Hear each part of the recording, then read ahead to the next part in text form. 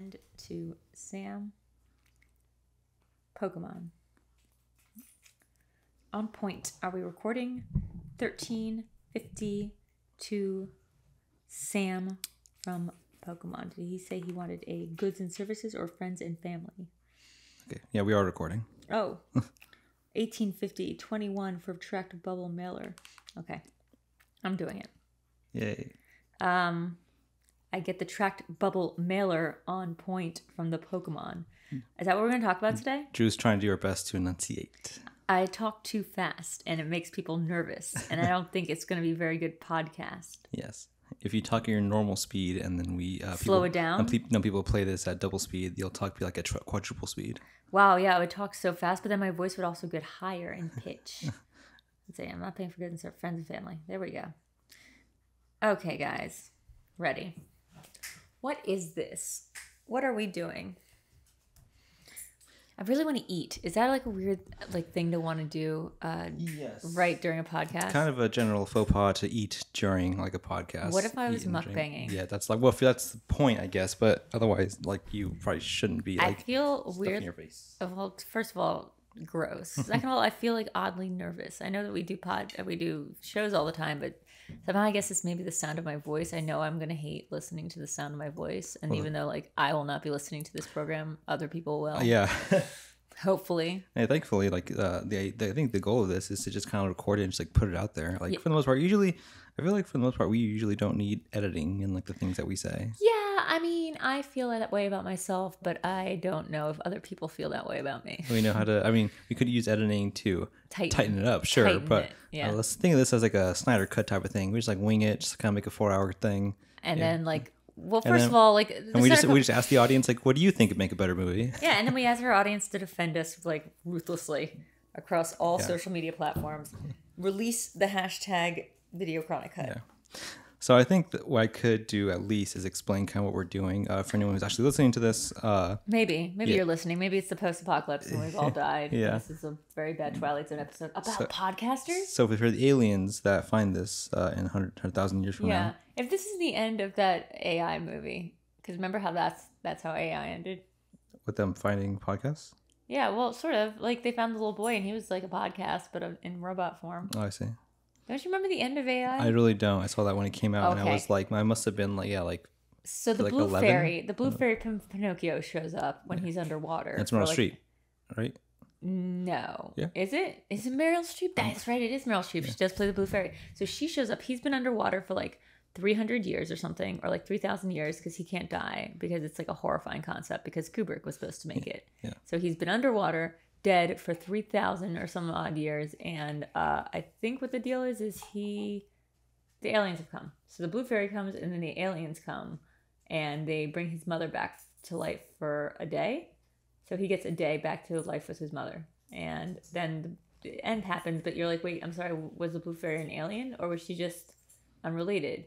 Like, because like Gigolo Joe existed in that universe. He was just another robot. There's that like Teddy Ruxpin bear that was Robin Williams. Yeah. But like. The fairy part didn't seem to fit. It fits if you think about it. Anyway, so what are we doing? We are recording podcasts. I mean, the idea of this is to... Yeah. Sorry, I'm trying to wrangle the dogs up here. Voices fading and people moving. Oh, we have to stay in one place? And things jingling. Ideally, yes, we should stay in front of the mics. Let's just take their collars off. Hey, yeah, take the collars off. And that's because we're in a room, barren room with a bed and some boxes right now. You can tell so much about a person by the way they say room. Yeah. But we are slowly filling it out with gear and more stuff because we're going to turn this into our little media center. It is the room in our home that our roommate recently moved out of, and so we're trying to utilize that to make some new content. Yeah, new content. Today we found a bunch of cat poop. That was some new content. Yeah, good. That's what we want to strive to is the cat poop. The cat poop content. We found a bunch of fun stuff. But look, this podcast is going to be part of a Patreon perk, I think, on my channel. Yeah, which you might discern if you're listening to this on the Patreon. Yeah, but like this episode will be free because they always do the first episode free. Okay. Yeah, I guess we should put on our best face, best voice face. So we're gonna edit this one. I talk like this. So. I will enunciate. This is how I always talk, guys. Yeah. Where are the drugs going? Fuckface.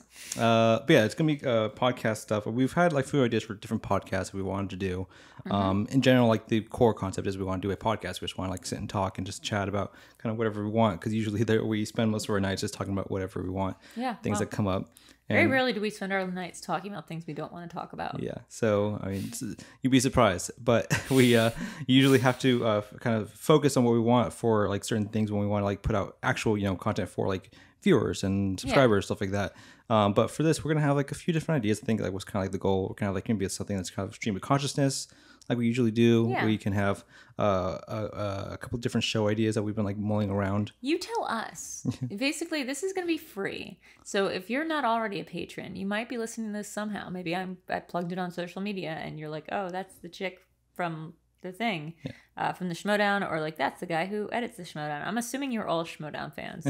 So let's just say this is a movie podcast, but it's also so much more. Is this content candy? This is so we had the idea of a name. We got the name down of the brand of a content candy. We don't know if that was going to be like a different channel or like what is that? Or like a podcast That's name kind in of general. What I mean. Is this content candy?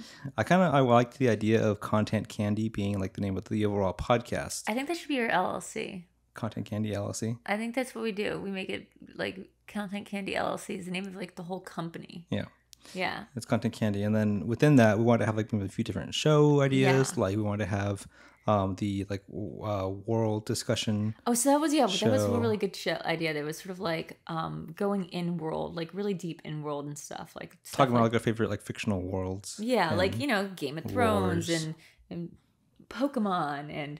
How long did you think I was going to make it through this episode without talking about Pokemon? Twin Peaks. Twin Peaks? How long did you think I was going to make it through this episode without mentioning Twin Peaks? Bet you didn't see that coming. Twin Pikachu. Twin Pikachu. Oh my God. Oh my God. Call it the stonk market. I think I have a meme. No, the Twin Pikachu crossover event or like thing that has already hit because I have a picture of Cheryl Lee holding up a picture of Cheryl Lee like with a nocturnal or whatever, that noctowl. Yeah. Yeah, because like the noctowl is not what they seem. Yeah. Stuff like that. I feel like a good starting place for that is just we watched some of the new Twilight Zone last night.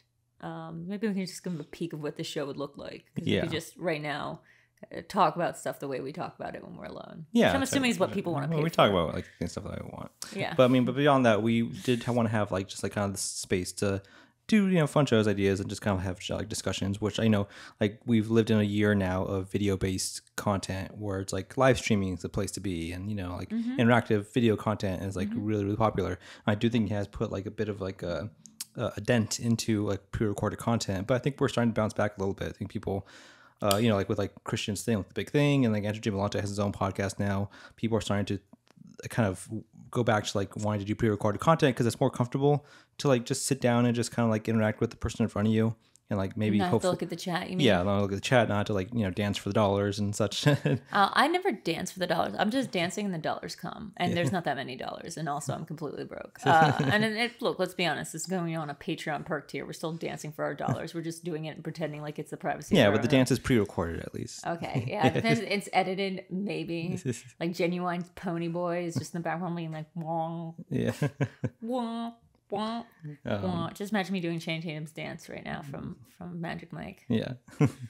But I think the goal is the big goal here though is to turn this room into a media room, which we'll have to be able to do this, like these podcasts, do like streaming and like game nights, stuff like that. The whole thing and the whole 9 yards. So so bear with us as we kind of like poke our way through this because like poke our way through. Yeah, this might sound like a little echoey, a little like roomy like at the time, but.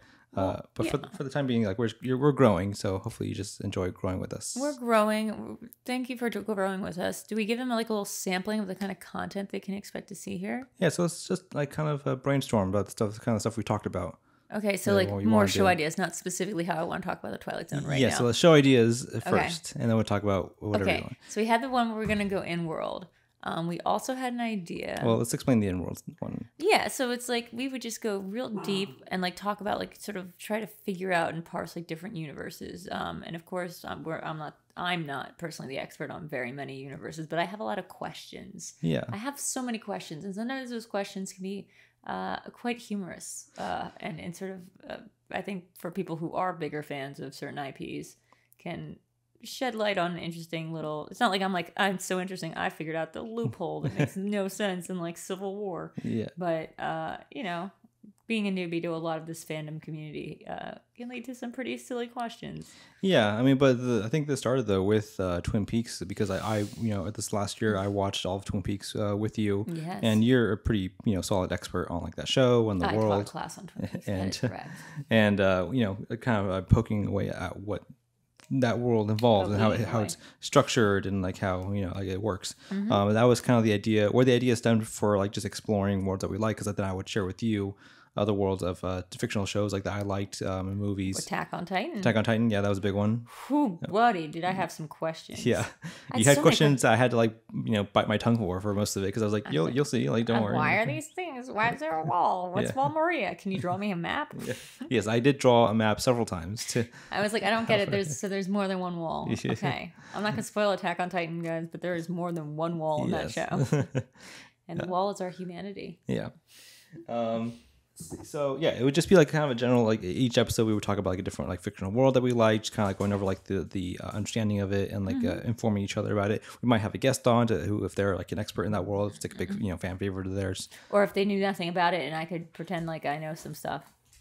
And there's also like I don't think I don't even think it necessarily needs to be a huge IP. I think what's fun about this is like when we watch something that really excites us, like movies. Like recently there was that movie Caveat that I feel like I told the whole internet about and got like a lot of people really psyched about it, and I just went hard on it for like, it was like 2 days I watched nothing but that movie over and over, and I think I figured out some like points about it, and like something about that world speaks to me, and I feel like we can really go into it. Yeah, I think like, we had singular visions of like the world that we get a glimpse into from like movies or like a very short series. Like I know at the time of this recording we haven't watched The Green Knight yet, but I had a dream about last night. Yeah, but it seems like that would be like a world that we might be into, right? Well, it's based on a poem. Yeah, but there's like green wood giant thing that he's hunting, and there's like there's like that shot of like the giants like walking on the plains. Is it one of those things from Lord of the Rings? Is it an ent? An ent, very good. Is he fighting an ent? He's not. I don't think it's an ent.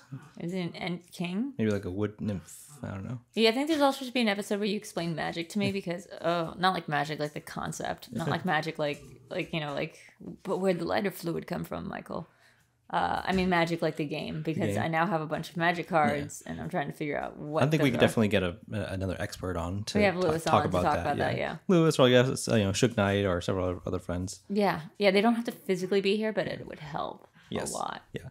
What do you think the dynamic would be? Because I've had this before on the podcast, like on the Live in the Dark, where it's like two people in a room together and then one person remoting in. I feel like that works, but it feels a little bit like you're in a scene from a movie about the future, and like it's a little bit awkward. Yeah, I mean it's like Marty McFly having a conversation with his coworker in like Back to the Future Part 2, where you're like, McFly. Exactly. Yeah, Needles, played by Needles. Is that supposed to be Billy Zane again? No, it's played by the Flea. Oh, it's Flea from. Oh yeah, this is when Flea got big into acting. This is Big Lebowski. Yeah.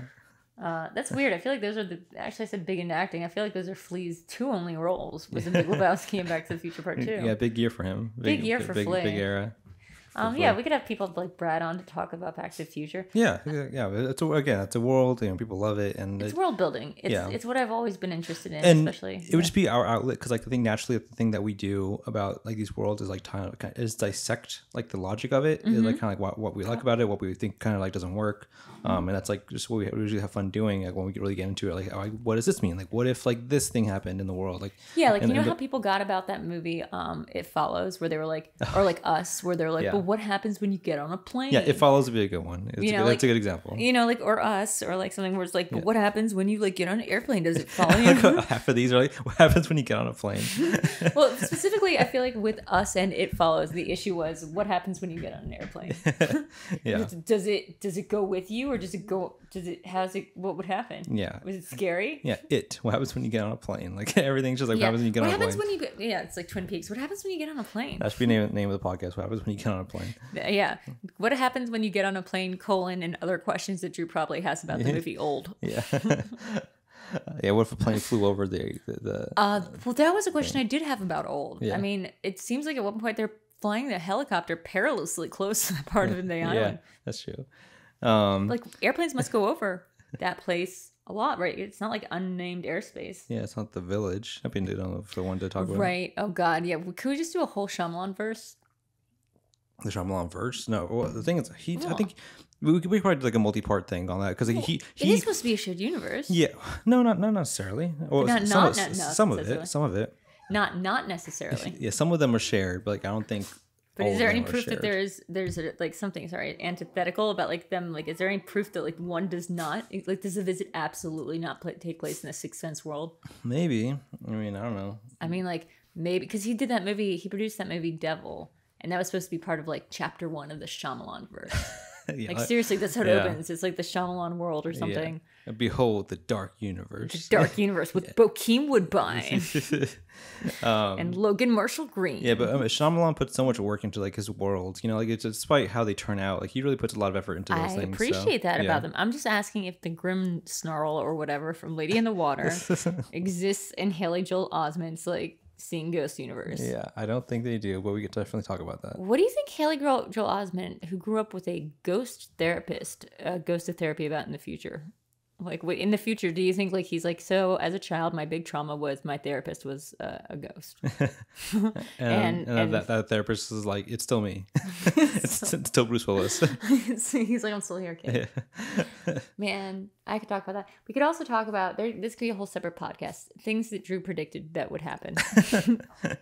Movies that Drew has seen recently, where she has called her shot from first 5 minutes of that movie. Yeah, I think that would just be our general movie reviews. Which we could have a movie review show. Yeah, we could do movie reviews. I miss doing movie reviews with my old podcast mates. How does that work? I've never done like a straight review show. The structure that we usually had, which we kind of like copied from like other lots of podcasts, is we sit down, we talk about our general thoughts of it. We do like a spoiler-free 5 to 10 minute discussion. And then we move into like a full-on spoiler discussion. Wait, what's a spoiler-free discussion? General like, did you like it? Did it meet your expectations? Stuff like that, without having to like dive into like too many details. Okay, so give me an example. Let's pick the movie. Okay, let's pick the show Succession. You've only watched 2 episodes of the show Succession. What's a spoiler? But that's hard because I don't even know the spoilers yet because I haven't finished the season. Well, something big happens at the end of episode. Well, no, that's not.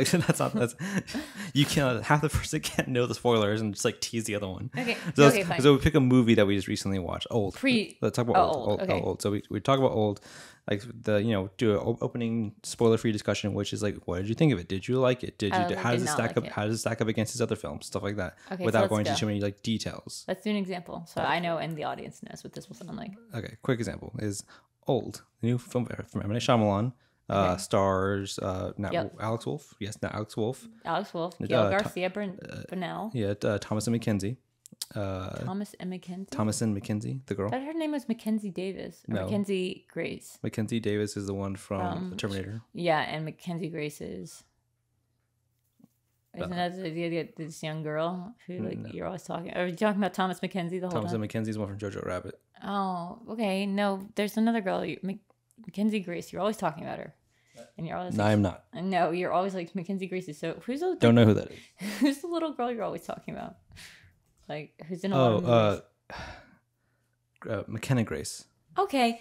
So, guys, I wasn't that far off. I was like a syllable off. McKenna Grace. Yeah, it's like as close as Taika Waititi. No, Mackenzie Grace and McKenna Grace are like, you would give that a benefit of the doubt. No, you would not. You would Mackenzie and McKenna? Those are not close at all. One of them just has a different vowel at the end, basically. One's a Z and one's an Like, that's the same name. Like Gareth Edwards and Gareth Evans. Like, you have to give it to me. No, those are 2 different people. That's a worse example. I mean, but I know which one did which. Spoiler alert. Which one did which? Okay, so Gareth. No, I had this the other day. Gareth Edwards did Rogue One. Gareth Evans did The Raid. Yes. Uh-huh. Okay, good job. You know why? Because I think about it. I think in Star Wars they were all British, or like some of them were British, and Edwards sounds like a British person's name. And in The Raid they were Indonesian, I want to say. Yeah. Oh, okay, job. so they were Indonesian, and Evans sounds like a guy who would go to Indonesia on like his senior year like trip, and then come back and be like, I learned so much about myself. There you go. There you go. So anyways, Old. We also try to rein it in. Guess the movie. No, really? Okay. Yeah, Old. It's a new film from M. Night Shyamalan. I kind of heard the general consensus of what the film was to a lot of people coming into it before we saw it, because we saw it like a week later after it came out. Yeah. And again, I thought the concepts that I was playing with were interesting. Like the first, act of it, like definitely had me invested. Like, and I don't think there's any point that I thought like I was checked out. I don't think it was like a boring film necessarily. I just thought like a lot of the choices that I utilized the concepts with were like questionable and kind of like weird. Like I don't think they were best used the way the film used them. It's really hard like to listen to you talk like this because I can only think of talking in details. So I'm just like, how are you talking in sort of general concepts? Like you're just being so vague, and like all I want to do is be like, what part are you talking about? I mean, you just gotta imagine it that you're speaking to someone who hasn't seen it. Okay, so here's it. So the title of the movie is Old, right? You've seen the poster. So the thing is, you have to speak about it as if you're speaking to someone who hasn't seen it yet, because if you start speaking in details, they're not gonna know what you're talking about. Okay, well here, you've seen the poster for Old, right? You've heard the title. We can assume they've seen the trailer. You've seen the trailer. Yeah. So people are getting old in this movie at a rate that is not normal. Yes. Faster. Yes. Can I tell you something real quick? If you haven't seen the movie, that's it. There are no more details. There's no big twist. There's nothing else to it, really. Not really. I mean, if you were talking about like overall takeaway to this movie, what surprised me most about it was how simple it was. Like just really, I mean, it sort of hinted at a larger concept, but I really I also felt like it was a good emotional core to it, but like it kind of felt like a movie that was like a half-baked pilot idea, because it hinted at larger mysteries, never really addressed them, and kind of just ended up focusing on the more like, it's like he saw Hereditary halfway through and was like, you know what?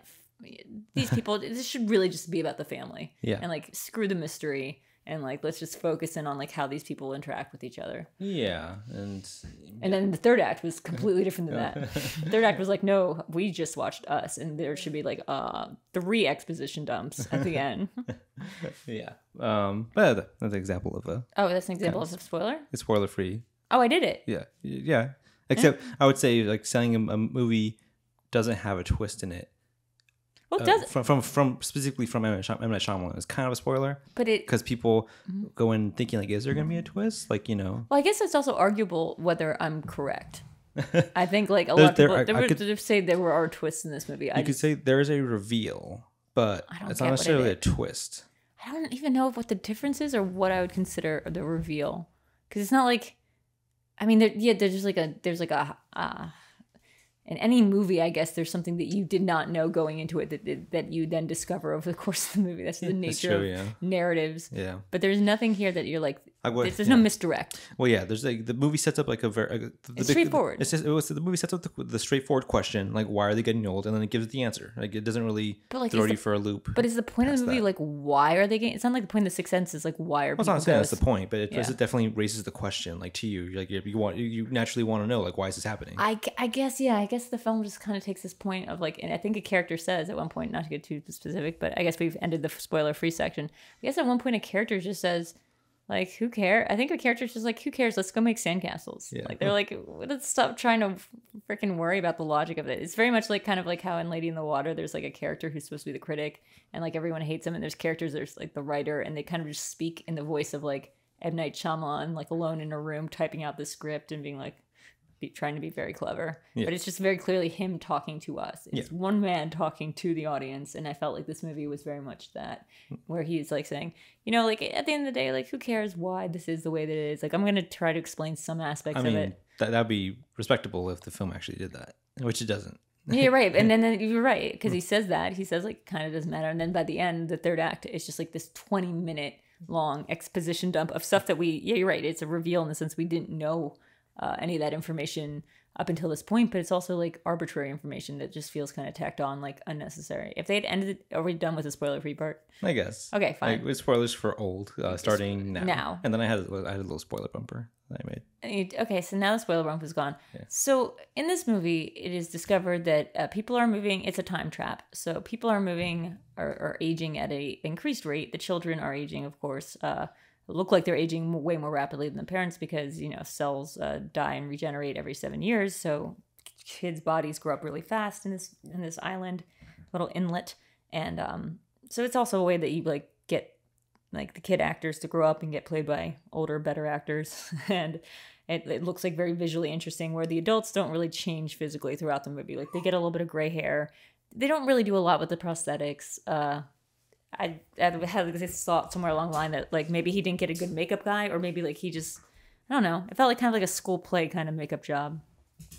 But the reveal is that the island has some sort of secret magnetic force working underneath it. Magnets. It's magnets, and that people have been sent to this part of the island by the hotel that they are staying at. The hotel that has like a, apparently we're just told like halfway through when they're like, what's up with the hotel? Was that place shady? And they're like, oh yeah, I guess I did find it online when they like emailed me to tell me I won a free trip. And it turns out everyone there has some sort of disease that is being tested on. They're testing medicine. The island hotel is testing medicine because it's a secret laboratory to test medicine on people by sending them to an island where they will age rapidly, and thus the standardized like time for taking a test. And you wouldn't have to wait for somebody to live an entire life to find out whether your medicine worked and cured their, let's say, for example, epilepsy. You could just watch them over the course of a day, as M. Night Shyamalan, the actual actor in his own film, does. He watches all the characters. Oh, I see. It's a metaphor. Yes. Okay, I got that. So in this film, you watch M. Night Shyamalan watch his own characters as they seek to understand a pretty easy problem, which is this island makes you age fast. Yeah. That's it. It's like there's not that much to it. And I guess the twist is supposed to be the reason they've been sent to this island is because they're being experimented on, but like not in a cool like social like dynamic way, which is usually when you get movies like Cube or stuff where it's like how all these personalities gonna interact. It's like, no, it's just been different families have been sent there, families with kids, which is kind of like messed up. They even mentioned at one point, they're like, shouldn't we just send the mental people to a different island, like, or like separate them so the crazy people don't end up killing the people we're trying to like study? And they're like, no, like screw it. Yeah. But like the bigger question is, because we're told that these people have been chosen because they can be disappeared like off the face of the earth and no one will notice. But so many of them have kids, it seems like they're not single childless people. They have children. And those children will grow up very fast on the island, but then those children will also last longer than their parents and be able to escape, hypothetically. Yeah. Feels like a problem that could have been solved easily by picking childless couples. Yes. So I guess there's a lot there. At the end, the kids escape. They're already 50. Thankfully, one of them was already precocious enough to be like a writer, like M. Night Shyamalan. So he's already gone up and asked everyone their occupation before the movie started. He's a little twerp. He grows up to be Alex Wolff and then someone else.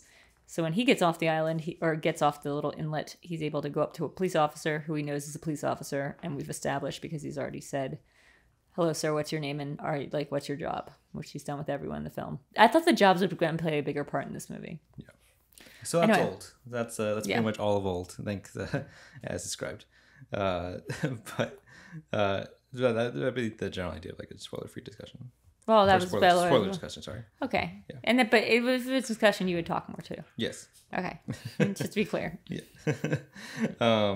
But no, it's that, and then what was the other idea that we had for? I don't know if we had another idea. Well, beyond like for podcasting specifically in general, we also had the idea of like the game podcast for the sequel. Oh. The sequel game. A sequel game Yeah. where we come up with sequel ideas. Yeah, so like the goal of the game would be you start pitching like a movie from like page by page, like, or like act by act, like just going from the beginning to the end, and we have to as soon as we can guess it, we have to see if we can get every pitch that we're saying is a sequel to another movie, but you don't know that right away. Wait, so sorry. So like I would start saying I would start giving you like the character, like their motivation, like what they're doing, the plot, and like but the twist of every pitch that we're saying is that it is a sequel to a previous IP or film, and you listening have to guess like what it is. Would you have to say the names though? I feel like that would give it away. So the Terminator is good. Damn it. Yeah. I guess the goal would be to like be a little more clever than that. Yeah. So what we have is Tyler Durden is going Yeah. Because we've Kaiser Sose. Yeah. We've had they'd be like I guess tangential. I've like, also never heard sequels. this idea, by the way. Yeah, we have because like basically I don't want to spoil this, like, but it was it only works if I spoil it. So the example that I had was because of It Follows, because I remember telling you about like that sequel idea for It Follows, where it's about like a woman who is just who's constantly moving with her daughter around the world. Is the daughter a product of the sex time that she had that caused the It Follows? From the like whatever person she had sex with. Yeah, that's cool. And so like the woman's like constantly moving around, but the daughter doesn't know why. So but the film would open with just like this, like the POV kind of the daughter like moving around with her weird mom who like constantly just wants to move. She has to leave like every like she's agoraphobic because she doesn't like she doesn't like looking at people like she's always like scanning the crowd really hard. She wants to leave every couple of years and they never knows why. And then like every couple of years, my God, how fast can they outrun this thing? Yeah, but like if you got on plane. If you constantly travel like on the plane she got on the plane. continent to continent, you know, like, I guess the logic. We can kind of like play with the logic of that creature too. What if also good? But the reveal would be that the mother thinks that like the creature is coming after like herself, but then like you realize it's actually coming after like her daughter because of like and it would just be like a mythos building thing, but it's because like a child was born of like the sex from the creature like, you know, passage thing, like is like would then be the target. I was about to say, I think the cool idea, because like when the mom have tried to pass it on at a certain point, so like I think the cool idea is the daughter is the one thing that can like beat it. Like the daughter's actually this powerful, like I guess that would be like the final like, you know, conclusion to that story. Like her mom's been running away this entire time, but in fact the monster's like scared of the little girl because like the little girl is like, you know, technically the one thing that it is like on par with it because it is also a creature of like the sex. Like you could really play with the idea of like what is this entity, was it after, because it's basically every time you have sex with somebody you create like a new timeline for it. But maybe scared, I don't know about scared, because maybe not scared, but maybe it's in love with her, or maybe it's like I don't know, but it definitely doesn't react to her the same way, and she has an ability over it. I just like the idea of, or like in like the kind of so what happens when she gets on a visual plane? Reveal. This is is called what happens when it gets on a plane. I like the visual reveal of the woman who like she miscalculates like the time or something, and like that's gonna catch up with her, and she thinks it's like gonna, you know, finally get her, but like it just like kind of walks past her and like starts like going towards her daughter. Oh, what if the mom also is like kind of a, like we see that from the POV of the girl, the mom's constantly sleeping around, so she thinks her mom's kind of a whore, but it's really her mom trying to pass it around, pass it on. Pass it on, yes. Pass it on, because every time the thing about It Follows is like you can pass. It's very slow. It moves methodically, and it only moves. I just realized why I'm thinking of Under the Silver Lake for another version of this. It's because it's by the same freaking guy. I was like, because Under the Silver Lake has like a lot of ideas I'd like to spin off. The thing is, this is only one entity. It moves very slowly, kind of plods around, and like you can go in a car and you can go in a plane, and like it's going to try to keep getting you unless you go and pass it on, like a venereal disease, to someone else, and then it will switch directions and try to go after that person. And as soon as it kills that person, it will go back to trying to find you. But if you can move enough down the chains, like if the person you had sex with then has sex with someone else, the creature then diverts its path once again, tries to kill the person you had sex with, and then we'll go back to him, and then we'll go back to you. So you can ostensibly, if you were with somebody like a prostitute, you could possibly make the timeline long enough, or like give yourself enough buffer. If they're successful, if they have a lucrative business, I guess. If their Johns are also like going to a lot of other prostitutes, then you could ostensibly like pass it on like really far. You know, you could really maybe give yourself like a head start there. So it looked like from the perspective of the mom, who probably is like riddled with venereal diseases, like just really took one for the team there. Constantly going and sleeping with she's got hepatitis, she's got like, you know, HIV, she's just really sick all the time, but she's constantly going and sleeping with more people. And this daughter's just like, what the hell? I just like that. I like that visual reveal. I like the reveal, like those like reveals of like especially for horror films particularly, the reveal of like realizing like you're in like a kind of known IP. I think a similar feeling is not quite as set up, but similar is in Ready Player One when like they go to The Shining, and like from the audience, like they don't make it like a mystery or like surprise necessarily that The Shining is going to come up, because like they make an announcement that they're going to go see it, but I like the feeling that you get in the audience when they get to the Overlook Hotel and they walk in, and it's like you see like the Overlook Hotel, and you're kind of like you have that like oh shit moment, like we're like in The Shining, like the moment where you realize that you're in the like our last night when we watched The Twilight Zone, like I started getting goosebumps even though the episode was terrible when Zsa Zsa Beetz like saw the blurry man and it like came out of the shadows and it was literally Rod Sterling, and he was like, hello, we need to have a talk. You are entering a space, and you're like, oh man. So I think that's really good. I think what's hard about It Follows is unless people just play that Disaster Piece theater soundtrack, like it's really hard to find the identifiable image or indelible image because the creature keeps changing form. Yeah. So it's like you really have to figure it out. What is interesting, I think, or maybe the difficulty of making a sequel to It Follows, where this is the plot, is that it always has to be that the mom is scared for the kid's life, right? Yeah. But by definition, like the kid is fine unless she has sex with somebody. Yeah. The kid is safe. Like the mom would know that. I think the harder question is why the mom just didn't give the kid up for adoption and like keep the kid safer, like away from her. Maybe, yeah. You know, so like why didn't she just put the kid in a nunnery and was like, never have sex? That could be questions that we raise in the treatment of it. Maybe it's the kid who's going to find her mother. And the mom has always been sending her postcards and like telling her where she is. I think that maybe could work. Yeah. You know, and she's now old enough where she's like 15 or 16, so she's old enough to have to start having sex herself. And she's like finding her mom, who's been on the run her whole life, who she has one image of being like a real slutty kind of like ne'er-do-well mom. And then it turns out her mom's just been running from this entity her whole life, and that she is a creature of this entity. That would also kind of explain why the entity has visited this young girl already, because it's like has some sort of connection to her. Yeah. And is also trying to find the mom. Yeah. So I mean, yeah. So that's the concept. That's it. That's the game. Is like coming up with these treatments of like sequels. I'm really good at this, as I knew I would be, even before it was explained. Let me try to do one, and you see if you can get it. Okay. Yeah. Let me think of one real quick. Usually we would let you have like a day or two. Yeah, but you know me, I just think about it last minute anyway. Let me think. What's a movie? Okay. So in this film. Oh yeah, you're right. This is harder than I thought. In this film, can it be a prequel?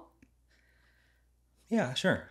Okay. As long as it was like like a kind of a setup of like, you know, like mystery, mystique to it that we don't know what it is right away. Okay, so this is about a young man. I won't give you his name, and he is obsessed with the idea of creation, like the idea that man cannot create life. You know, very Dr. Frankenstein kind of thing, and he is kind of, you know, he's never had really close connections in his life. He's kind of Steve Jobs-esque in that way. Is it a prequel to Frankenstein? No, it's not a prequel to Frankenstein. He's kind of Steve Jobs-esque in this way, and he's very successful in his career path, and he keeps creating new businesses and new sort of models for life and sustainable life. He's really into biology and nanobots and all this stuff, and he eventually runs into I guess kind of like an Elon Musk sort of Jeffrey Bezos issue of like, well, or James Cameron is like, well, do I go underneath the water or do I go to the stars? Mm-hmm. Like, what are those two things that I can do between the two of them? And I guess you can see where this is going. That man's name, whatever, Wayland. Jeffrey Wayland. Jeffrey Wayland. Wayland Smithers. Yeah, you see where I'm going with this. Yeah. And it's Guy Pearce. And it's I guess I mentioned Steve Jobs because he creates Michael Fassbender. And this is a prequel to the prequel of Prometheus. It's just about the art. It's just about James Franco trying to rock climb that one time. Yeah. It's about everyone on the ship before you've ever met them. It's Billy Kudrup and his wife. There's James Franco's there. We see Ian Holm getting built. We see Lance Hendrickson building Lance Hendrickson. It's really weird. Yeah. They're all just making copies of their own selves. Like I guess it's weird when I think about it. Ian Holm is the first robot we're introduced to in the Alien franchise, but then from then on, we're supposed to assume because of the retcon that Bishop and all of them are made in the same image of Wayland. Yeah. But like he just made Ian Holm also. You will all be made in my image, but except this one guy who's Ian Holm. He's a big Lord of the Rings fan. Yeah, and then he's like also Steve Jobs fan. Because the first one he made, retconning again, is the first one he made was just Michael Fassbender. Yeah. And he's like, screw this, the rest are going to look like me. But yeah, that'd be the game. I mean, fun to have, kind of like it's like more like a workshop type of thing. And I really am noticing something. I'm noticing writing something. Exercise. I think we're interested in in-world stuff. Like we are, yeah. Like, what about your game that you had once upon a time about the locations, the villains, and the objects? Yeah, that's a fun game. We did a couple of times on my old podcast, which is just like these. I think it's what's it called? It's fantasy film fights, and it's just. Yeah, it seems a little like Drew just gave me an eye roll. Like, yeah, well, it's because it sounds a lot like the she gave me that. I could think of better, but yeah. No, not that I can think of it, but there's already something that sounds a lot like that. Movie fights. It already exists and was a thing. Yeah, so it's pretty fancy. Yeah, whatever. It's just alliteration. How about this? Also, movie fights isn't around anymore, so we win. Yeah, so we win just by nature of not existing yet. Yeah. It's like being dead versus not being born. Exactly. I think something. There's only upward trajectory for us. How about boss battles? Boss battles. Ultimate boss battles or like mega boss, because it is what it is. Well, you explain the game. Yeah. Well, it's not always like bosses. That's the thing. But anyways, it's final boss. Yeah, we have like lists of like. Well, the one that we did before was like specifically like horror films. I like that. We did it for like Halloween and stuff like that. So we had like a list of like a bunch of horror film protagonists and like horror film like antagonists, famous villains and stuff. And then we had like famous locations, like the Overlook Hotel or like Outpost 31 from The Thing, stuff like that. Very famous iconic scenery. And or we the crawl space from Caveat. Guys, go see Caveat, please. And then we would randomly generate like scenarios. So we would like getting objects too, like magical objects or like that was something that we came up with, like you and me. Oh, I like the idea of the objects. Like that was like another like variable to throw into the mix. So like not that I know that much about magic, but what I'm sort of realizing is that there's creatures, there's locations, and there's also objects, right? Yeah. And like those are the three variables. Yeah, so like we get Pokemon's like that too, I guess. Yeah, so we randomize like the participants. So it'd be like random like hero mixed with a random villain, and then put into a random scenery. Then like as the thing goes on, but like halfway through, like it is, and this is like movie fights. It's like a verbal like yeah, it's kind of building. All this sort of world building. Yeah. Yeah, like it's a verbal like kind of game, and like halfway through, once we get to like a certain point, like we can like then call in like a randomized like item to see if that would help or change things up. Yeah, like so if you were at the Overlook Hotel and you were fighting Freddy Krueger and you got Ash's chainsaw from Army of Darkness, that wouldn't help you at all. I don't know. Ewan McGregor did a really good job using his just whatever, like that baseball bat and like the power of his mind trace to like make the Overlook Hotel work in his favor. Yeah, there'd be like magical objects. You could have like the chainsaw, like be like kind of literal objects that just like do literal things. Like a chainsaw could be like a baseball bat, whatever, or it could be like like a tulpa. Could be like a tulpa, or like a crucifix, or like the Necronomicon, just, stuff like that. Or like would a tulpa be an object or a tulpa be a person? I think a tulpa would be. I think an object because it is a copy of you.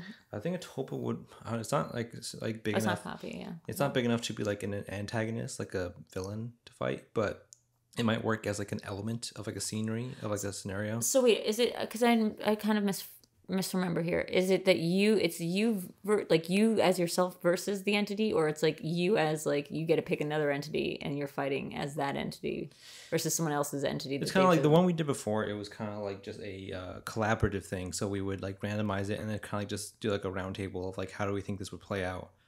Like right, like it wouldn't be as like competitive, I guess. Like we could change like the structure of it. I don't like competition. Yeah, so it's not as competitive. It's more like collaborative to like just think like how would this work. Like I think one fun one that Andres got was that Andres played this with us was the like the kids from Harry Potter have to like deal with like gremlins in a parade or something like that. Like okay. I can't exactly remember like what exact elements I like this. they were. Yeah. And what was their object? And then parade, first of all. Yeah, I forgot what the parade was supposed to be. That was supposed to be like a specific parade or something. It's the parade from Ferris Bueller. Very iconic one. It is. It's the. I'm trying to think of other big parades, like the parade from. What was the one recently? We saw something where there was a big parade. Like in a horror film? Oh, We're Back, A Dinosaur Story. Well, yeah. No, not in a horror film. Like in We're Back. Like in the movie by John Patrick Shanley. It was not done a horror film, I've realized. Congo is not a horror film. Yeah, you're right. It's not a horror film. Wild Mountain Time, as much as I had some issues with it, is not technically a horror film. So what you are is you're the bee from Wild Mountain Time, and you're Christopher Walken, disappointed in your bee son from Wild Mountain. Sorry, spoilers for Wild Mountain Time. I guess not really. None of that made sense to you. None of that movie made sense to anybody, so that's fine. You're Joe, and you're versus the volcano. Yeah. I'm trying to think of like a scary parade this could have possibly been. Yeah, I can't remember. Okay, let me try to think. Was it like a Pennywise thing? Or was it clown thing? A clown thing. A parade? Yeah. I'm trying to see. I don't think I have my document on here on my computer. Was it the parade from that like Paprika movie? No, I don't think so. There's a parade in that, like a dream parade. In Paprika? Yeah, the anime. Yeah, the anime, but it's like kind of a horror anime. Like it's about like your dream self. It's sort of like a Nightmare on Elm Street kind of thing. It's not like, I think it's more fantasy than horror, but like it definitely has some horrific imagery because there's like a dream guy and like there's like crossover. People can't wake up, and it's like this guy can sort of jump from dream to dream and invade it, and there's like a chick who's like sort of like not real. So I remember. So I looked it up on my computer. I remember what the name of it is. It's Fantasy Fight Club. Love that. That's what it was. That's way better. Yeah. And let's see the scenarios that we had. This is not up to date with like I think what some of the ideas that we came out of with it. So some of the settings. I'll go through some of the settings that we have, which is the cabin in the woods. Okay. From either Evil Dead or like the actual film Cabin in the Woods, which then opens up like a few other possibilities. The sewers from It with Pennywise, and maybe some like. Wait, the sewers or the area, like the what's it called, the quarry. The sewers is different than the quarry. Well, the sewers, because that's where they had to navigate. It's like a maze. They had to navigate the sewers. Okay. I just want to make sure that we're saying the word quarry enough. not quarry, not the rock pile. Guys, we're gonna go hang out at the rock pile. Wait, but you do have to have the quarry from Mom. Yeah, the rock pile. That's the one. That's the movie where they do just say, "Let's go hang out near the rock pile." Yeah, the rock pile. It's just a pile of rocks. God, my God. Pet Cemetery from Pet Cemeteries. How big is that area to fight in? Like, it's big. Like I think they visualize it pretty well in the new one, the remake. Like it's a big like wood area, but like deep within it, like gets to like the kind of marsh part of it, and like that's where they have like the Indian burial ground with the big circle and stuff. It's kind of racist. Native American circle. I don't know. Wait, does that mean the kids in Pet Cemetery are Wendigos? Wendigos. Kind of like they say they attribute the spiritual nature of that area to like a Wendigo spirit. But they don't really like fall in line with like the traditional like like mythos of a Wendigo. Why not? Because like Wendigos usually it's like through like cannibalism, and like it leads to like the kind of like transformation of like a person into like this kind of like like a weird monster thing. Why did that start with like Native Americans, or why do we attribute that to Native Americans? It isn't. Like, It's a Native American like mythos. Like you can find it in like. So they did cannibalism, or they knew about cannibalism. I think it was like it's like a story, just like to ward off like the idea of like cannibalism. Well, because I'm thinking of Bone Tomahawk, and like the idea in Bone Tomahawk is like the sorry, spoilers for Bone Tomahawk, the big bad, the creatures that are attacking Bone Tomahawk, they're just Native Americans, but they're a certain like almost like a proto-Neanderthal Native American that from a tribe that had gone cannibalistic and was now hiding out in these caves, and they were like they were beyond feral. They were like not human anymore. They were like a different breed of a species of humanoid. They communicated differently. They were like blind, or like they weren't blind, but they blinded their women, and like it was crazy. That'd be a good scenario too, the Bone Tomahawk area. Oh my God, it's not necessarily haunted or anything, but it's very creepy. Did you watch the beginning of that? Like, no, I missed the first like 30 minutes. Okay, so David Arquette shows up. I forget who the other guy is, but somebody pretty famous. They show up as like robbers for the first 5 minutes, and it is like it's like a physical space. They like go through a place, and they're like, oh, this looks like an Indian burial ground, and one of them like takes a piss or something there, and they're like, maybe you shouldn't do that, like the other one says, and then there's like I forget exactly how this goes down, but there's like a crazy death. Like one of them dies horrifically, and then the next time you see David Arquette, he's like run into town, and he's like super spooked, and like he's like freaking out. And there were robbers, so they like buried some of their treasure, or they were switching clothes or something. And David Arquette's like really spooked, and then like they come to town for David Arquette and steal the girl in the process. But so there is like a physical area that like you're not supposed to trespass on, I guess is my point. What about the neighborhood from Poltergeist? Right. Well, there on the list I had Camp Crystal Lake. Okay. The Upside Down. Some of these places are actually haunted. LV426. LV426. Hold on. LV426 level. LV stands for level. 426. Oh man, what's that from? Devil? Alien. It's the planetoid that they find in Alien. Sorry, they named the planet Level? LV426. Yeah, but LV stands for level. I think LVL stands for level. In Pokemon, they just say LV, period. What does that mean? Maybe that means level. I don't know. But in space, according to Jeffrey Wayland. Jeffrey Wayland. You did it. It just means LV426. Okay. I got the Overlook Hotel. Okay. The mansion from Resident Evil, which I guess can also include Ferretville or Beaverton. Can the sister cities from Raccoon City be involved, like Ferreton or Beaverville or I don't know, the rest of them, Chipmunk Grove. Got like a nightmare scenario with like Freddy. Well, it would be his dream palace, right? Yeah, like dream palace. Yeah, that's probably what it was. Or like his dream place that he goes. Pacific Playland from Zombieland, the amusement park with like zombies in it, I guess. See the gym from Carrie, which I guess could be a kind of scenario, I guess. Outpost 31 from The Thing, in Antarctica. This is more of a not necessarily hard horror, but like it could be fun. The Labyrinth from Labyrinth. Yeah, it can be like horror sci-fi, I feel like. Horror fantasy. Yeah, I like that. Yeah. Let's see. I got the train from Train to Busan. Okay. So what about the train from Snowpiercer? I guess that's not really horror though.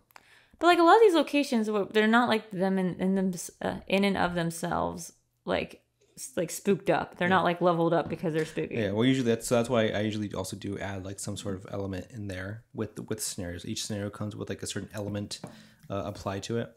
So like Outpost 31 wouldn't just be the outpost; it'd be the outpost with like the thing like running around in it, not part of like your antagonist, but like just like a natural element of the scenario.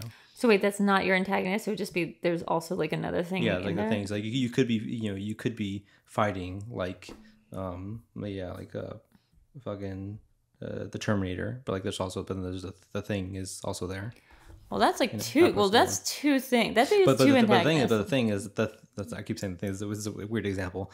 The Thing, the creature from the Thing. Well, let's add in the It Follows thing. So the alien from the Thing that would act as a kind of like a neutral party crasher to like kind of it wouldn't be on either side. It'd be like working either for or against who or whatever it feels like in the moment. Sure, but so many of these entities are, by their definition, already undead or supernatural. That feels like, add a horde of zombies to the train of Busan or like whatever. Yeah. And naturally, you're going to have a harder time with them than the like Freddy Krueger will. Yeah, but I like this idea. Sometimes like it could be good things. Sometimes it falls pretty like simple. Blue fairy, a genie. Sure. Or like I don't know, like something from a Black Mirror episode, like a cookie.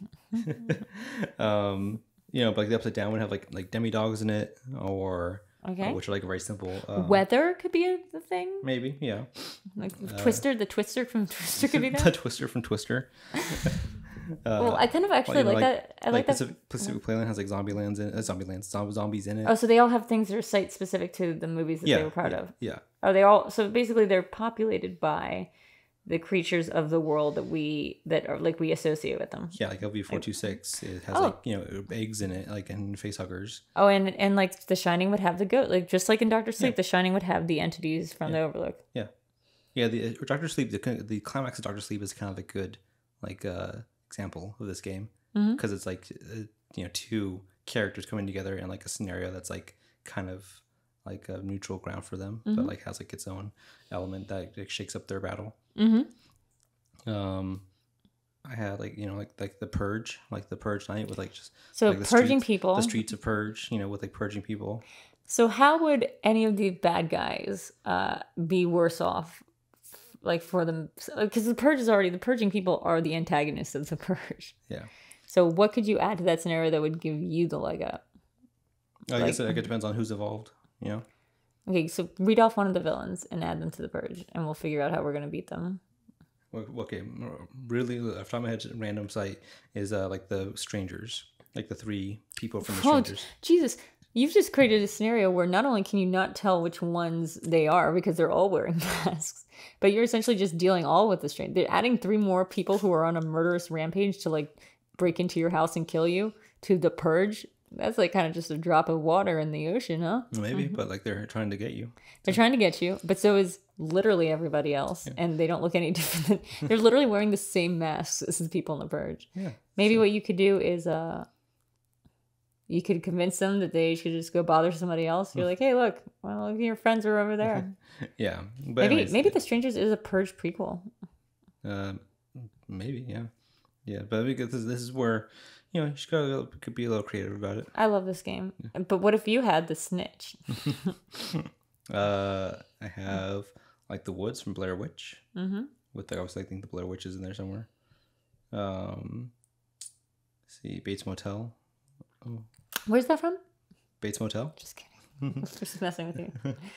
It's from the TV show Bates Motel with Vera Farmiga. Yeah, and Vera Farmiga's there. She's running around.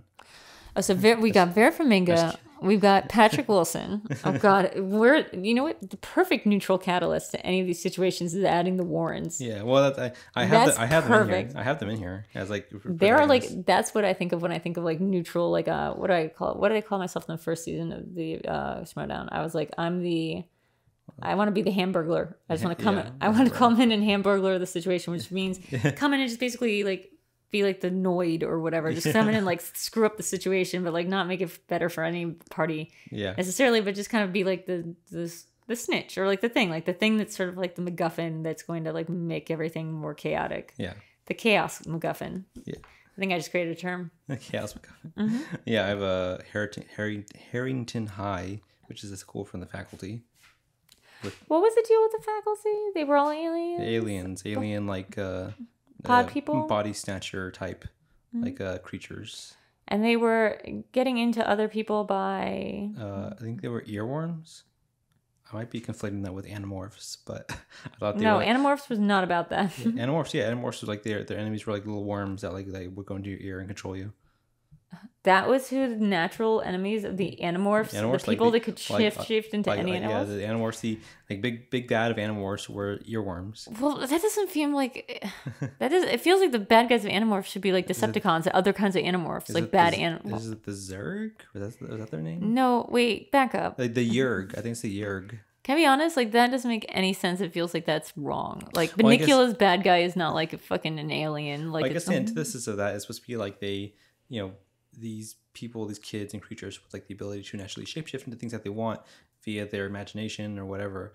In contrast, their enemies are creatures that forcefully take the forms of like hosts, as opposed to like having like the ability to shapeshift naturally into like whatever they want. But when the kids were turning into animals, they weren't like taking another animal's consciousness. They were just becoming a brand new animal that they were. Yeah, kind of. They did have to base it off of an actual animal. Sure, but they weren't like they weren't claiming, they weren't like body snatching it and then like forcing it to be a zombie to their will. That's why it's different. That's why it's the opposite. But like their opposite should be like the evil, like just the bad kids who like turn into like other animals and who fight them, not like something they can like, because like if they control the Animorphs, like I don't know, then they're just controlling. What's the fear here with the Zorg? I think it's the Yerg. Yerg. So only the Animorphs know about them because why? Yeah, because like they're fighting them. But how did they reveal themselves to just the Animorphs? It's not like becoming a tiger makes you like so much more aware of the earworms that are going around stealing people's consciousnesses. You mean how do the Animorphs like spot them? Yeah, how did the Animorphs know about the earworms? I forgot. I think it's just like they act weird. They have like weird like attributes and like habits. that they're able to like kind of like piece together. I forgot exactly like how they. I don't think there's any like hard like visual cue. Actually, this goes back to our first thing, which is like the world building. But like, so save that for the Animorphs discussion. Back to the I was saying, but back to the Animorphs discussion, which is now happening. Wait, do they all know each other? The Animorphs, or are they all singular or synonyms? Yeah, they're all friends. Yeah. How many are there? Like 7, I think, of them. Okay, and they turn into different animals. Do any of them ever get that awkward thing where they both turn into like dogs, and they're like, oh, it's like wearing the same dress at a party? Like that very relatable content right now, wearing the same dress to a fucking ball. I don't think so. So there's not 2 dogs. I don't think or if they do, I don't think they care. They don't care? I don't think they care if they both. They're not like, you're stealing my shit. They like, both look like dogs. I'm sorry if this is not a cursing podcast. Is this a cursing podcast? Sure, whatever. I think I have more ideas for a game. Okay. But I'm trying to think of, because I come up with games all the time in my head. But I'm trying to think of one right now, and it's eluding me. I do like playing something like, I know this is Parker and Mara's thing, but I do like doing something with the letterbox reviews. Yeah. Like I think there's a really creative way for us to like play with the idea of letterbox, because it's so funny. It's so good. Letterbox is like the best place to troll people, and it naturally fits into our love of movies and stuff like that. Or maybe not a game, maybe it's just sort of like, how did this get made? How they always read reviews, 5-star reviews of like movies that suck. It could be something like that, or like we just find like accounts that do like silly or like really random reviews. People really have created art, I think, on Letterboxd, and it's something that I strive to do, even though I haven't updated in months. So just where we read Letterboxd reviews, or we come up with like ways to write Letterboxd reviews. Like we find funny ways to like review a movie, like review it in the most, like if you come at a movie at a certain angle, like The Sixth Sense is a movie about like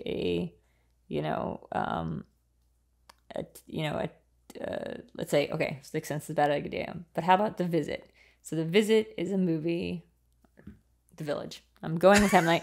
No, The Village is a movie about like this poor schmuck who works, if you just review it and you're saying, okay, so this poor guy, he works at this like nature preserve, and he's constantly like just dealing with like all these rules and restrictions and arbitrary stuff, and he's gotten a lot of crap from his boss.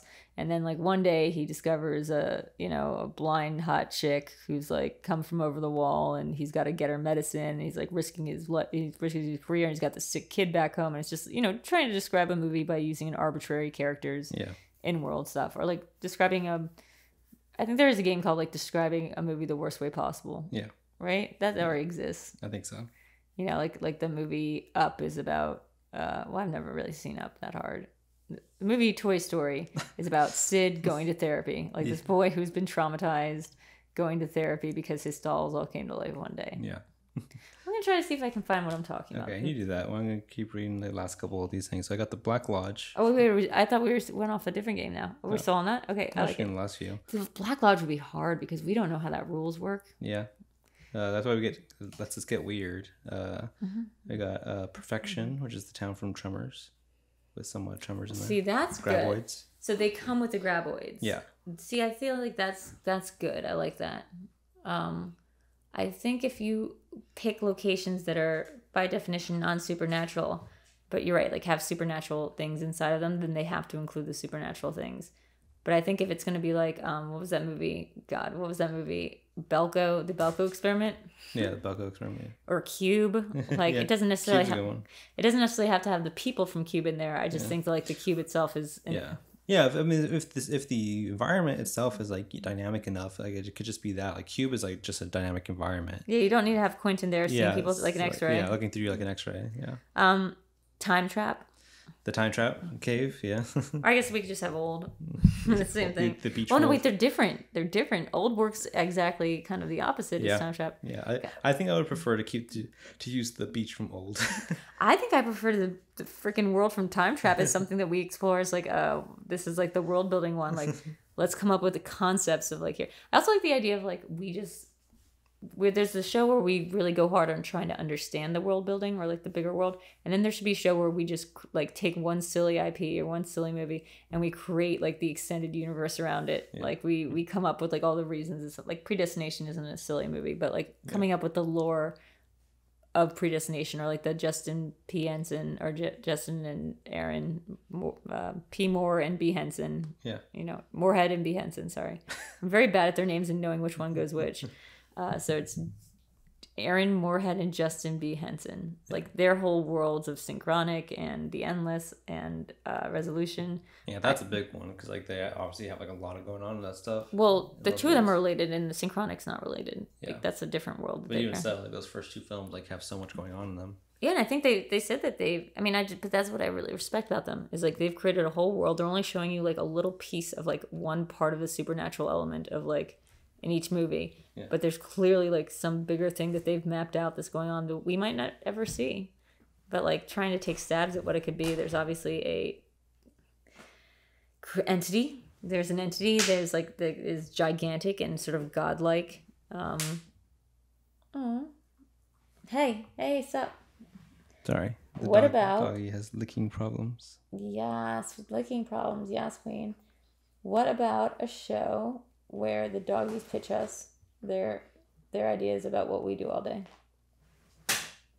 But that's not him hitting the animal, by the way. No, I'm like waving my thing at her so she'll stop with my headphones. I do like the games we play on Live in the Dark. And I feel like some of them are games that I would have liked to extended more. Yeah. So I think we can take some of those, like, what would it look like to have this director direct this film? Or, like, this director do a show on this subject? Like, what if, like, you know, when Damon Lindelof got Watchmen IP, it was kind of a big deal to have the Lost guy take on such a big IP. Yeah. But like, you know, what if we gave Zack Snyder Masters of the Universe or She-Ra, because everyone's backlash? What would Zack Snyder's She-Ra look like, and how much would I hate it because it's Sucker Punch? Yeah, exactly. Let's try to give, you know, because I am just so into world creators. I've always been really into it, especially when it comes to TV. So like, let's give this showrunner this very big IP, and how would he turn it into this one thing? Yeah. Let's give John Patrick Shanley. Let's give him The Devil's Rejects. See what he does with it. I feel like I know where this movie's going immediately.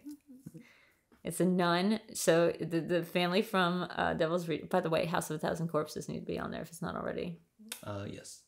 And I also think that as much as I hate these movies, the Fear Street freaking... you have to add the Fear Street Mall in there. Can it be TV? Is it going to be the mall or ye old like village? Doesn't matter. Same place, same physical location, because underneath it is where the thing is, right? Yeah. What about the apartment complex from Rosemary's Baby? Yeah, with what, like cultists in it? Yeah, with and also they had like the ritual space. Yeah. What about the Warrens' house? Yeah, their house full of like creepy objects. Creepy, like, oh my god, like, confiscated like. What were we saying last night that we really liked that because it was like it was a version of them having what we were saying, because they had like a bunch of objects in their house, so it was kind of like them having, like I don't know. I don't think we're having this conversation. Who else would Oh, Adam maybe. Maybe it was Adam Collins. Yeah. I think like the Warrens' house, which is basically like Cabin in the Woods, but for. Oh no, we were saying it's like Needful Things. Like the Warrens' house is basically the thing from Needful Things, where it's like every object is, you know, avarice. Oh no. What about something pet related? I like the Animorph stuff because I like playing around with the idea of people who turn into animals or animals being people. Well, that we can just like talk about for our world discussion. Well, I also just like the idea of us coming up with our own version of Pokemon, or like this MetaZoo game that I want to get into, but I'm scared to crack open because you know, the box prices are just going up. Let's see, do we have any more? What is this stuff I'm constantly talking about that you're like, this would be so funny as a show, baby? In general? Yeah. Like, I mean, what kind of stuff do I just constantly harp on? We're not necessarily talking about like, you know, games or fun ideas, but we're just talking about like whatever. Like, I do love talking to you. Maybe we just talk. Guys, this is not going to be a podcast. We're going to release this as is. And so if you want to subscribe to more content of what it feels like to just hang out with us. Yeah. We're about an hour and 10 minutes in. So oh my God, no way. I think we can start wrapping up. Oh God. So did I good podcast? Did I do a good job?